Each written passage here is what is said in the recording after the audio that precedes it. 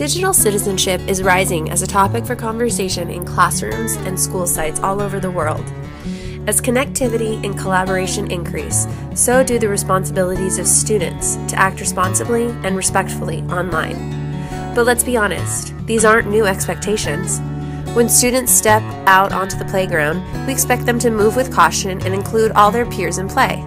Why would our expectations change when bringing them to the digital playground? There are 8 themes of digital citizenship that we will touch on. The first theme is internet safety. In simplest terms, this refers to all users protecting their personal information while online. From protecting your identity to your internet connection, this theme brings to light the importance of keeping you and your computer safe from viruses, hackers, and online predators. The second theme is privacy and security. This dives deeper into the idea of internet safety, but it brings to light the role that each user plays in protecting their identities. Thinking about the safety of your passwords and keeping your information private is really important. In fact, the U.S. government has stated that the privacy of anyone under 13 is protected by federal law, and that's why users must be 13 to participate in any sort of open social networking. The third theme moves into digital relationships and communication. Again, think about the expectations of students in the classroom and out on the yard. Students understand that certain words, phrases, and volume are appropriate at certain times. The same goes for digital communication. In fact, choosing their words carefully in the digital world is even more important because the words and images they create will last forever. So we aim to help them understand the way to react to others in digital settings and how to present themselves in the best way.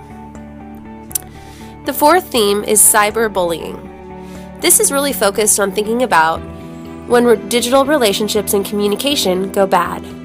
Remember, this isn't a one-time offense, but rather it's the persistent harassment of others in a digital realm. Online messages and images can cause pain and fear, and we need to help users understand the impact of their choices. The fifth theme is the idea of having a digital footprint and reputation. Like we mentioned, words and images posted online last forever, and together with our other internet activity, come together to form our digital footprint. Being aware of your digital footprint is step 1. Even by just Googling yourself, you'll find out how you are presented to the World Wide Web. Students need to remember that their behavior now is already building their digital reputation, and they should proceed with caution. The sixth theme is the idea of self-image and identity in the digital age. We often overlook the impact that media has on shaping our view of ourselves and others. Users need to see the difference between digitally enhanced photos versus ones that are not, and also realize that they have the ability to present themselves and others based on the images and words they choose.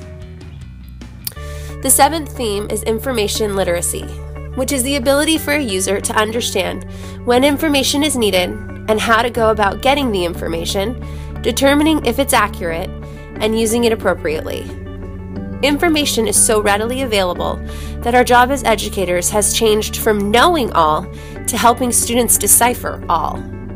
Empowering students to search appropriately and honor their sources is a step in the right direction.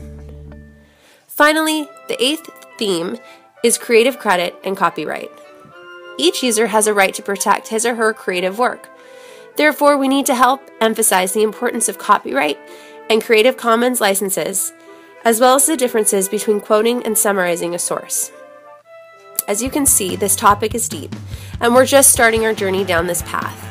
As you continue to dive into digital citizenship as a topic, I urge you to think introspectively about your role as teacher.